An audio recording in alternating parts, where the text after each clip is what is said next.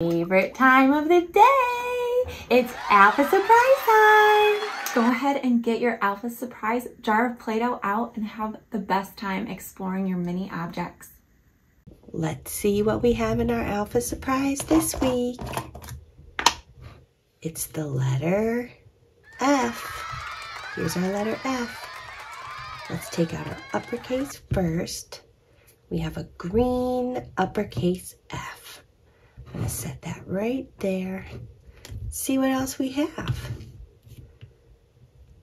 Here's our lowercase f. Remember, it looks like a flower drooping. Here's our lowercase f.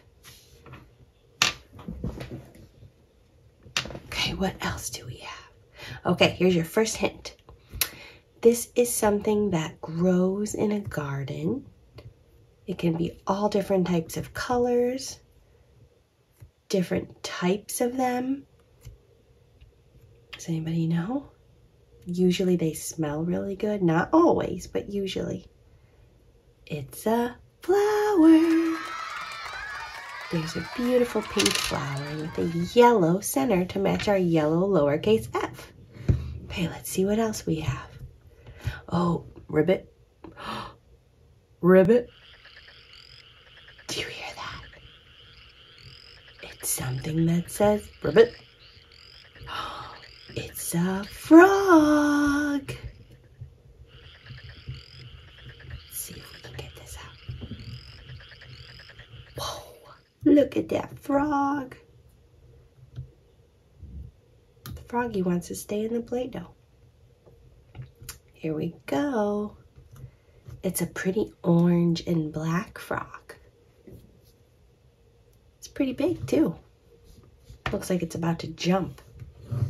Okay, the next object is something that swims. You can find them in ponds, in oceans. Some people keep them at their house in fish tanks. Oh, I just gave you a big clue.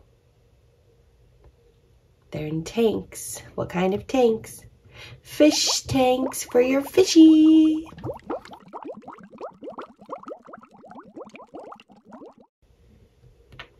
Okay, what else do we have?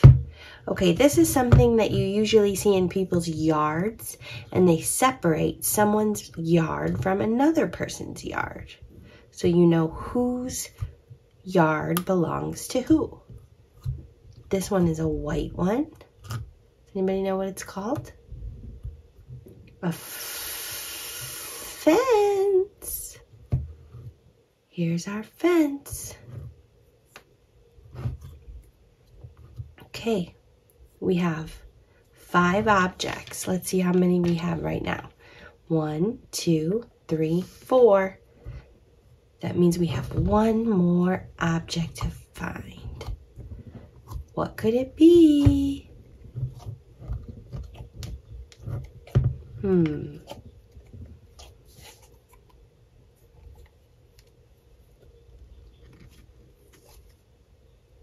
Let's see. I'm really digging for this one. Maybe it's hidden in the Play-Doh somewhere. Let's see. Check it out. Oh! Here it is. Okay, it's pink. And a lot of times when you see them, they're standing on one leg. Does anybody know? Something that stands on one leg. It's a flamingo. Okay, so we have our 5 objects. So let's get ready to clap out our syllables and see how many syllables are in each of our F words. Remember, the letter F makes the sound F. So let's see what we have. We have fence. Fence. Just one syllable. Then we have flamingo. Flamingo has 3 syllables. What about frog? Everyone say frog and clap. Can you do it at home? Frog. Frog has 1 syllable, just like fence. Okay, now we have flower. Flower has 2 syllables. We're going to put it right there. So these have 1, this has 2, and this has 3.